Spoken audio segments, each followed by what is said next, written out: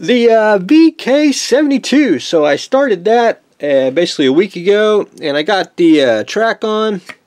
The turret's going to be removable, so you can move it however you would like, and decided to go with the long barrels. So I got that on, and I started working on the hatches here. I got the, I guess, a plate, if you want to call it. Got that glued on, and I'm going to cut out the hatches and everything. But I gotta go print out a picture of the completed model so I can see where some of the little parts go, because I can basically get the basic parts on, but the rest of it I'm going to have to go in and see where things go. But anyway, that's pretty taking shape. It's one of those pretty darn slick, just a nice, very cool design. But anyway, more on that very, very soon.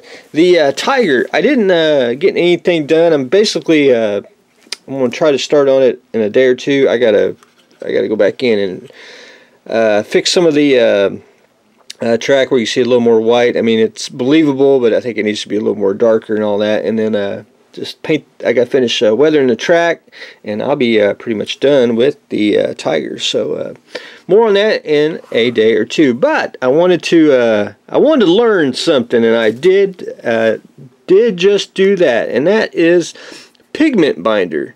And basically, when you put pigments and or a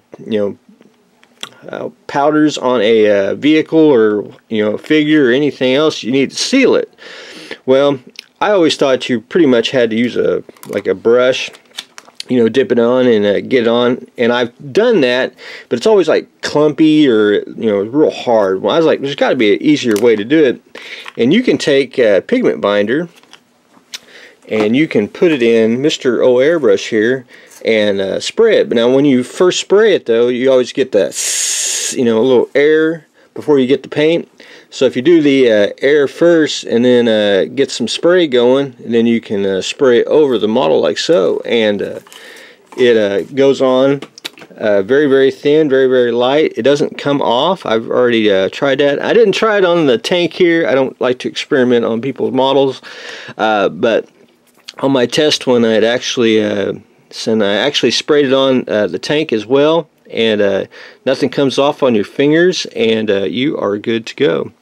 I didn't know that was possible, and so with the this is Vallejo's pigment binder. I assume MIGs and AKs and all the other manufacturers should do the same thing. So that was I learned today, so that was very exciting. So now I can put on pigments and spray it with the binder, and then we're good to go. Also, just a bonus, airbrushing this, it makes it a matte finish, so it didn't gloss or anything. So almost done with the crocodile. I gotta do one more thing, and that's the exhaust back here. You can see where it's a little bit gray.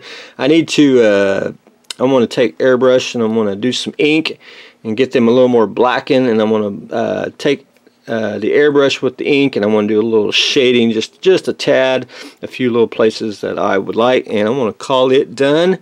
And then we'll get this off the workbench to its rightful owner, and then we'll continue on with the VK. But anyway, that's a quick update. Wanted to share one. I was very very pleased that you could airbrush the pigment binder and seal the pigments on any vehicles. So that was a unique learning experience. But anyway, that's what I got going on today. I learned today that you can airbrush pigment binder.